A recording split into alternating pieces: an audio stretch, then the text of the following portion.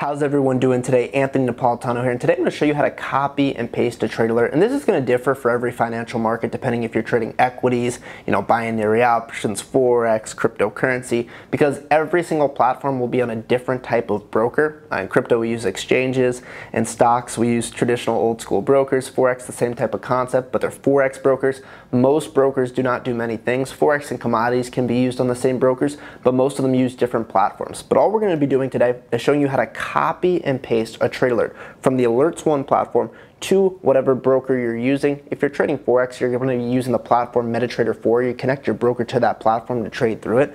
All we're going to do is basically go into the Alerts One platform on Telegram. And you guys can see we trade many financial markets, traditional, binary options, cryptocurrency, equities, Forex, commodities. We even have educational channels. We even have the result channels, which are very, very impressive from our company. But let's just say you go into a Forex channel. Let's say you go to the beta channel, for example, okay? Basically, it's telling you how to, basically when to buy and when to sell. You just have to copy and paste the information. So we had a trade come out earlier today. You guys can see it's in some really nice profits already. But you guys can see the trade currency pair for this trade was Euro and ZD. So the Euro to the New Zealand dollar.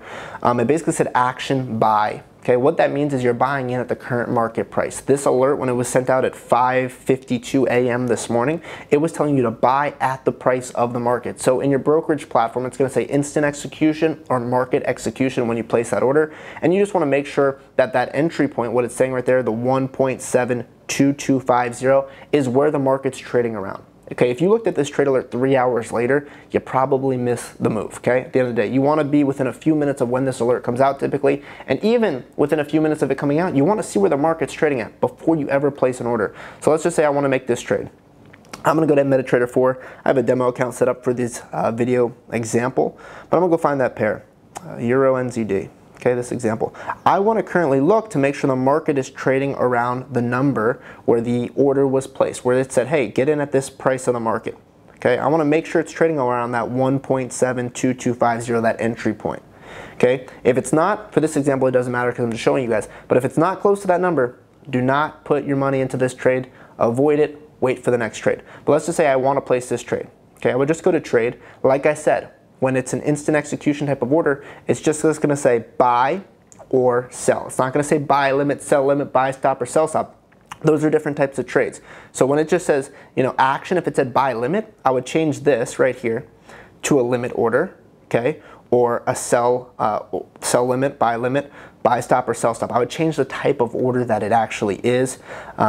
And some of the traders, really like limits and stops. It just depends who you're following. With the beta channel a lot, they like to do a lot of instant execution, market execution, buying it at the current price of the market. So when you see that example, let's say the market is trading around that number, that alert just came out, you only actually have to copy two numbers. You have to copy the stop loss and the take profit. As you guys can see, the stop loss right here is 1.71250. So all I'll do is go to here.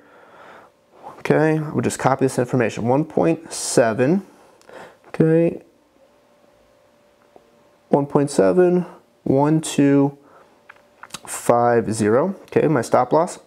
Then you have the ability to copy the take profit, and depending which take profit you want to actually follow. Take profit 3 is very unlikely to get hit compared to take profit 1 because that's a massive win. Okay, if you're going to manage to trade yourself and you're going to adjust it over time, you could use take profit 2 and take profit 3. If you're just going to place it and never touch it again, you're more, I guess you could say, better off just doing take profit 1. So all you do is go and take profit, okay, and then you see take profit 1 is 1.72450. 1.72450. Believe that's correct. Just verify your numbers, guys. And then you would literally hit buy or sell depending on what it's telling you to do. This one says buy, so I'd literally just buy. But of course I can't buy in right now because the market's not at those prices. Like I told you, it's an old trade, but you would literally just hit buy. The other thing that you want to make sure you look at is your risk allocation. If you're trading with $100, $200, $500, you're just going to have 0.01 in here.